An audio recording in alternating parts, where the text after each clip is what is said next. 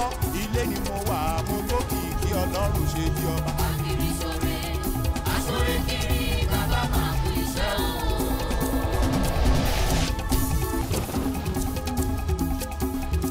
Ilé ni mo wà, ilé ni mo wà mo gbókìkí Ọlọ́run ṣe bí ọba. Akiri sore, asore kiri, bàbá máa kú iṣẹ́ o. Bàbá máa kú iṣẹ́. Bàbá máa kú iṣẹ́ o. Ọlọ́run ṣe bí ọba. Ẹ kú lé o. I welcome you all. Yóò dára fún yín lórúkọ Jésù. It shall be well with you in Jesus' name. Amen. A dúpẹ́ lọ́wọ́ gbogbo yín fún àdúrà yín lórí wa. We thank you all for your prayers and support. Tá a lọ láyọ̀ tá a bọ̀ láyọ̀. We went and came back successfully. Ẹnu tẹ́ fi ń gbàdúrà ẹ̀ ní fi sunkún. Àmín The mouth you use in praying, you will not weep in Jesus' name. Làálàá yín kò ní já sásán. Àmín Jésù. Your struggles will not be in vain. Ọlọ́run á support yín. Àmín Mighty Jésù. God will support you. Mo kí gbogbo àwọn tí wọ́n rìnrìn àjò náà pẹ̀lú. I greet all that went in that journey with us.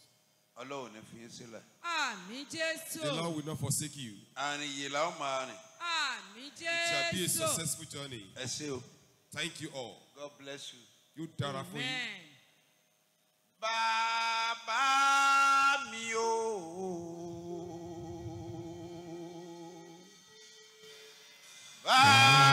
Bàbá mi o. Ògùn ìgbà tí ń gbàlà ilé nìyàn, ọba mi tí ń gbani lọ́jọ́ tí ayé kọ́ni. Níbo lójú rẹ̀ wà o? Kó tètè wá dá mi láre. Torí pé ìrètí pẹ́ nínú ayé, a máa bá kan sára. Níbo lójú rẹ̀ wà o? Kó tètè wá dá mi láre. Rawọ́ ẹ̀bẹ̀ sẹ́lẹ̀dá. Talk to your Creator. Ṣàánú mi. Have mercy on Má me. jẹ́ kí àkókò lọ lórí mi. Don't let my time pass me Ẹ by. pè sókè àdúrà. Prayer in the name of Jesus. Jésù. Ẹ̀mí mímọ́ o. Ọlọ́run ṣe bí ọba o. Ṣàánú mi. Má jẹ́ kí àkókò lọ lórí mi. Olùgbàlà ṣàánú mi. Ayérayé ṣàánú mi. Má jẹ́ kí àkókò lọ lórí mi. Olúwa ṣàánú mi. Ọlọ́run ṣe bí ọba ṣàánú fún mi. Má jẹ́ kí ìgbà lọ lórí mi. Olúwa ṣàánú mi. Ayérayé ṣàánú mi. Ẹ̀mí mímọ́ ṣàánú mi. Ọba àwọn ọba ṣàánú mi. Má jẹ́ kí àkókò lọ lórí mi. Má jẹ́ kí ìgbà lọ lórí mi. Olúwa ṣàánú mi. Ayérayé ṣàánú mi. Ọlọ́run ṣe bí ọba o. Rawọ́ ẹ̀bẹ̀, rawọ́ ẹ̀bẹ̀, rawọ́ ẹ̀bẹ̀, rawọ́ ẹ̀bẹ̀, rawọ́ ẹ̀bẹ̀. Àkókò má jẹ́ ó lọ lórí mi. Rawọ́ ẹ̀bẹ̀. Ṣàánú mi. Ọlọ́run aláàánú jùlọ o. Ṣàánú mi. Olúwa fojú wọlé. Ẹ ṣàánú mi. Ayérayé ṣàánú mi. Olúwa ṣàánú mi. Àánú rẹ ni mo bẹ̀rẹ̀ fún. Olúwa ṣàánú mi. Ọlọ́run ṣe bí ọba o. Ṣàánú mi. Àkókò má jẹ́ ó lọ lórí mi. Ìgbà má jẹ́ ó lọ lórí mi. Olúwa ṣàánú mi. Ayérayé ṣàánú mi. Olúwa ṣàánú mi. Olúwa ṣàánú mi. Ọlọ́run ṣe bí ọba o. Ojú wọlé látọ̀run. Ṣàánú fún mi.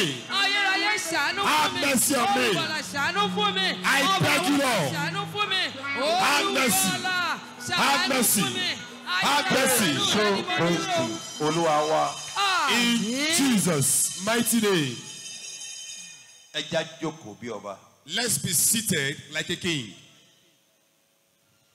Praise the Lord. Hallelujah. Praise the living Jesus. Hallelujah. Amen. Amen. Amen. Amen. Lórúkọ Olúwa tó dáyé àtọ̀. In the name of the Lord that creates heaven and earth, Wà ní testimony. you will have testimony. One testimony. You will have testimony. One testimony. You will have testimony. Amen. Amen.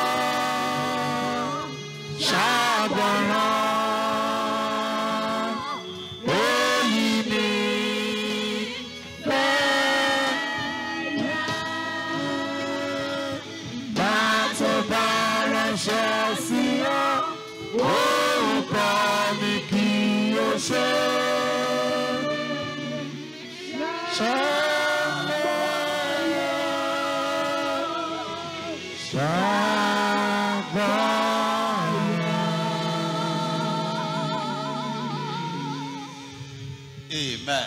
Amen. God bless you. Yóò dára fún yín.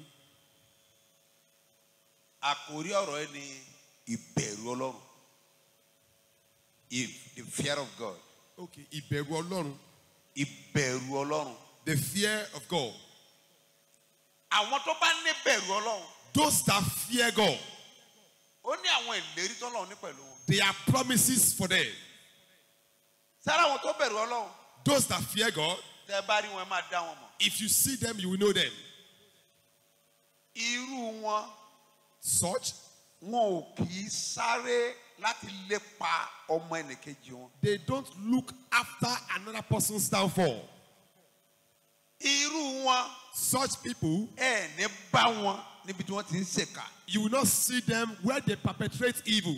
Because ó ní ìbẹ̀rù Ọlọ́run. Because he has the fear of God.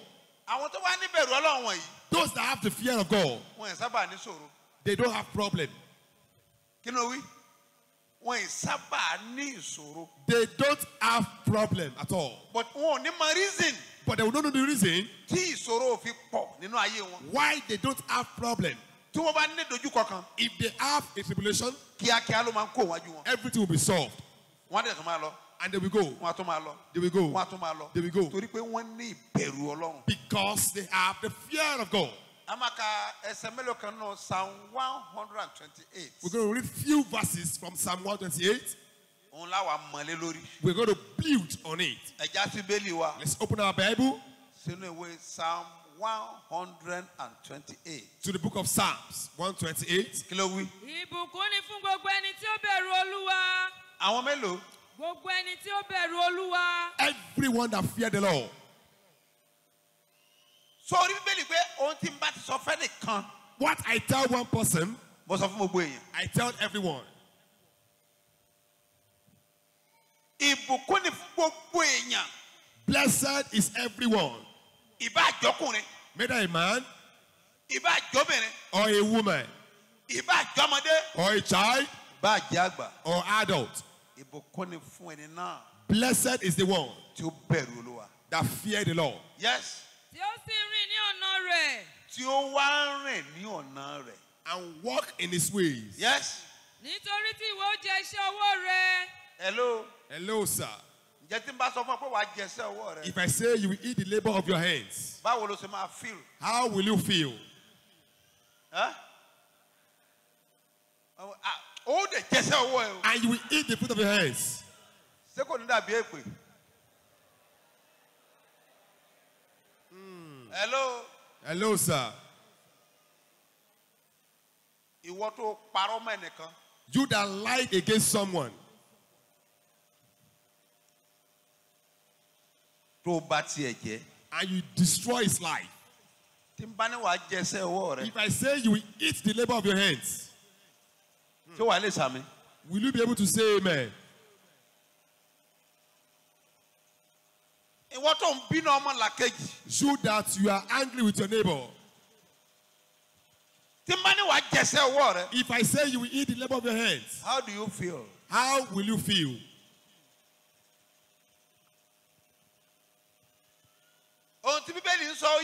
What the Bible is saying is very clear. You see your neighbor climbing to the top. And you brought him down suddenly. And I say you will eat the labor of your hands. Say you listen. Can you say amen? You cannot say amen. If you don't, you say.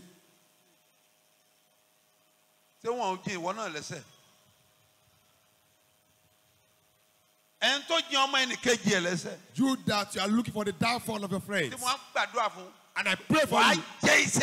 You will eat the labor of your hands. Can you say amen?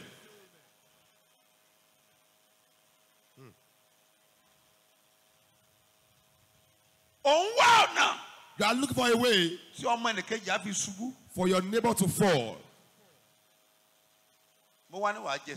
And I say you will eat the labor of your hands. Can you say amen? Your friends, your colleague, and you took it off from him, and you are tormenting him,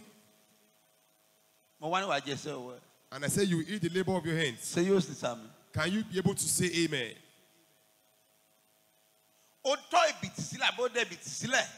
You now become that this year is going to pass. And he doesn't know. And he was into the dungeon. And you are laughing at him. And I say you will eat the labor of your hands. Do you know this? Some are far. They are saying, where will you get to?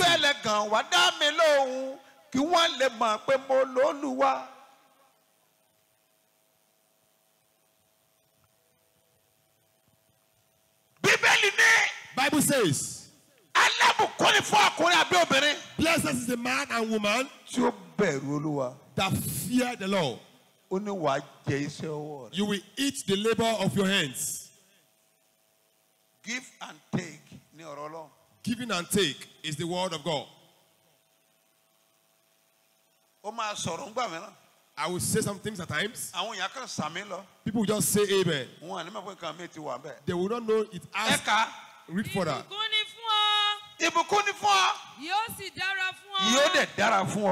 Aya rẹ yóò dàbí àjàrà rere léso. Aya rẹ yóò dàbí àjàrà rere léso. Púpọ̀ ní àárín ilé rẹ. Púpọ̀ ní àárín ilé rẹ. Àwọn ọmọ rẹ yóò dàbí igi ólífì. Àwọn ọmọ rẹ wọ́n dàbí igi ólífì. Wọ́n yí tábìlì rẹ ká. Wọ́n yí tábìlì rẹ ká. Kíyèsí. Kíyèsí. Pé bẹ́ẹ̀ ni ó bù sí. Pé bẹ́ẹ̀ la ó bù sí. Fún ọkùnrin náà. Fún ọkùnrin náà. Tí ó bẹ̀rù Olúwa. Very simple. Ẹ bẹ̀rù Ọlọ́run now. Fear the Lord. Very simple. Kole. Ìbẹ̀rù Ọlọ́run. The fear of the Lord ní ìpilẹ̀ṣẹ̀ ọgbọ́n. Is the beginning of wisdom. Ẹnìkan ní wọ́n ní mi ò bẹ̀rù èèyàn bẹ́ẹ̀ sẹ́rí mi. I don't fear anybody. Mi ò bẹ̀rù èèyàn. I don't fear. Mo lóò lè bẹ̀rù Ọlọ́run. You say you don't fear God. Orí èèyàn ló bẹ̀rù ẹ̀. You see someone, you say you don't fear. Ìwọ ò tí ì lẹ́yìn tó gbé ìbọn. You have someone that's kọjú sí ọmọ ẹnìkejì. And first colleague. Da ìbọn bò. And he shot him. Ọdẹ pa sọnù. And he killed him all. Olóòbẹ̀rù èèyàn. And you say you don't fear someone. Bó jẹ́ pé kò lè pa ẹ̀mí, ó lè parun. Even though he cannot kill.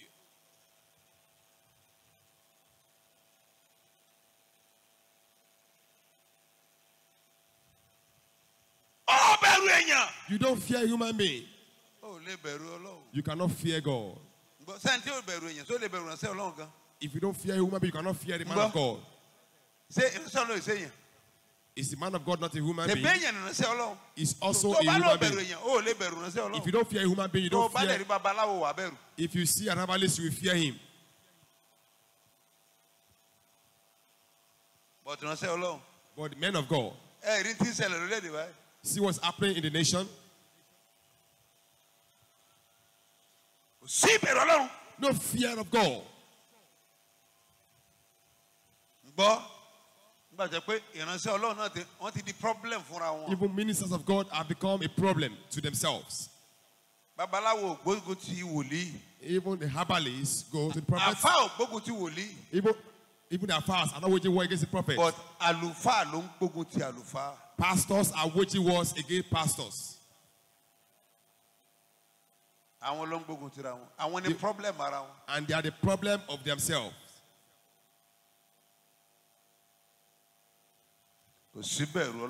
No fear of God again. That is why the whole world is in shambles. Even the politicians, they are not before. Some people will call him. You two are fit this post. Let's be prepared. And so we support him. If you see the missed call, if you call back. When you got to the post, those that put you there, you left them and disappointed them. You will eat the labor of your hands. Those that voted for you, you disappointed them. You will eat the fruit of your labor.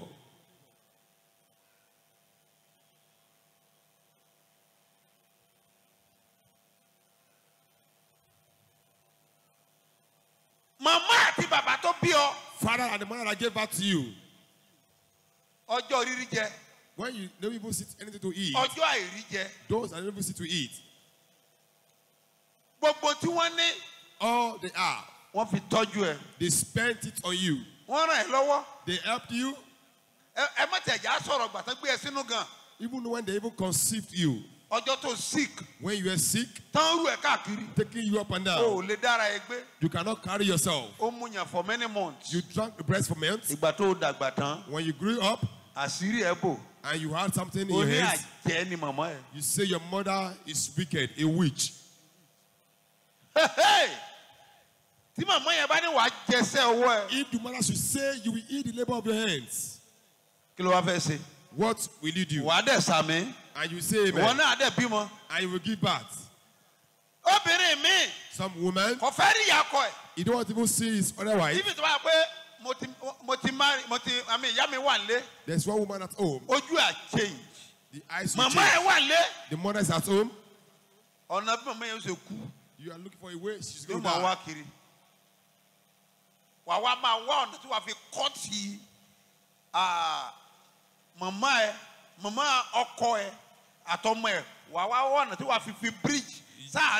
You look for a way to your mother-in-law and husband. You don't want them to have any relationship together. If you give birth to a man, if you give birth to a male child, they also marry. Don't let me finish it. I did not say anything. We are reading the Bible. You love your husband, then you love the parents. That is the fear of God.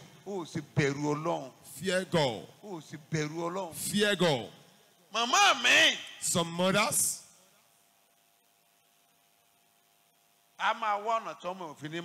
he will look for the way the son will not get married. Now once you get married, you will not take care of me again. If you marry, I hate Yahweh. He will hate the wife. And you also want to get married? If you get to your husband's house, and the family's husband come, Bible says it too. You will eat the labor of your hands.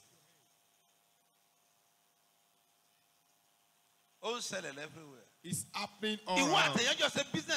You and somebody did business together. When it became money, you look for a way that the money will be yours alone. You'll be moving up and down. Bible says you will eat the labor of your hands.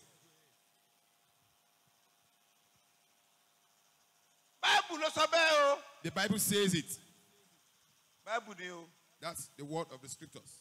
It says you will eat the labor of your hands. If you fear God, you will not They will give birth. They will even conceive. You've slept. They will give birth. I will look for a way out to stop childbearing because you fear God. I pray for you. The spirit of fear God. God will give unto you in Jesus' name. Ahithophel. He and David started together. And David took him. Special advisor. And he made him a special advisor for government. To his government. When he saw a child, he now said, we're going to take a child. Left David. Went to meet that child. I want you to be my kingdom. And he brought an advice. Bible says,